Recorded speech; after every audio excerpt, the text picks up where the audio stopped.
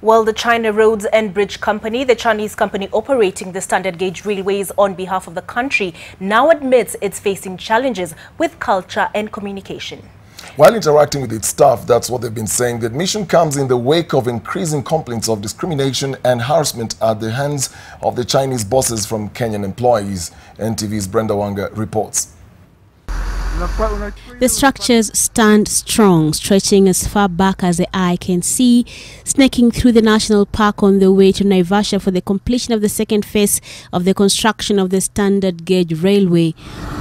But while the structures may be sound, the publicity around its operations, at least for the first phase, paint a picture of a highly defective system. You cannot be employed and then you are divulging confidential information to the public.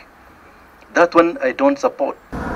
Indeed, the reports, scanty as they may be due to restrictions imposed on those working in the shadows, have painted a picture of a divided workforce, largely along color lines.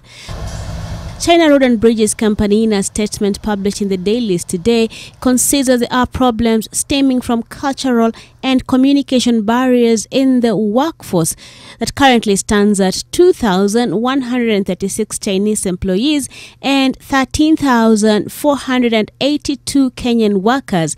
This statement finds support from the CS in charge of transport.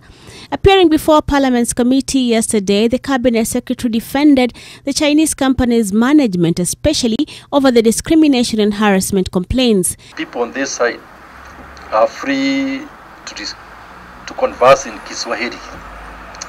The other people on that side, they want to discuss Chinese because they don't understand this Kiswahili.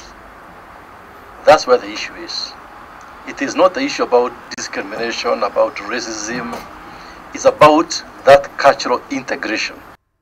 The Chinese construction company has also faced criticism over the distribution of jobs according to skill sets, with those involved claiming that the company has been slow to transfer the more complex skills to Kenyan employees, a fact that the government says it is aware of and has begun addressing. We have told them that they have to get more and more Kenyans in the HR department. Because you see, until now, I think the senior people, even HR, yes, have been Chinese, who may not be sensitive enough to the needs of the Kenyan people. The CRBC's statement comes as Parliament awaits the full report of investigations currently underway into the allegations leveled against the company. The report is expected to be out by early next week. Brenda Wanga,